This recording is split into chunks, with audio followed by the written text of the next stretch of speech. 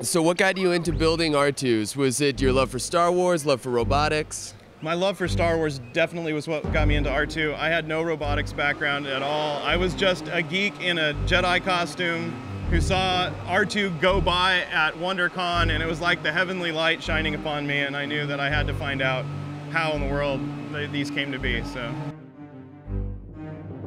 What's up, everybody? Welcome to Maker Faire 2011. I am Dan, here with Steve Simmons right now of the R2D2 Robot Builders Club. Steve, thanks for being here. So explain to me, what is the R2D2 Builders Club? The R2 Builders Club is a worldwide network of R2 geeks, basically. The guys who know every inch and detail of R2, that put everything that they can online to collaborate with each other to build these awesome droids. And actually, that is true. We do have droids right here.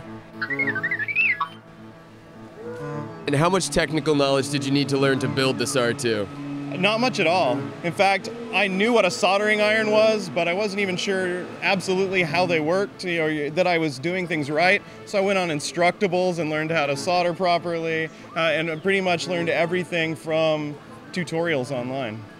What about the sounds? R2 definitely seems to have a range of emotions, unlike a lot of other robots. You pretty well versed in R2 talk? Yeah, R2 talk is awesome because his vocals were completely made to sound like electric baby cooing, which is the first robot in sci-fi to have any kind of personality like that. And so, yeah, he's a lovable fellow because of his vocals. You think R2 would be a good wingman to have if you're going out on a date? Oh man, R2 can get you in places for free. And as one of my friends says, if you had R2 and a puppy, you could have any woman in the world. This is absolutely the case. Do we have any comment from R2? Very cool. Steve Simmons, thank you so much for being here, and thank you to R2.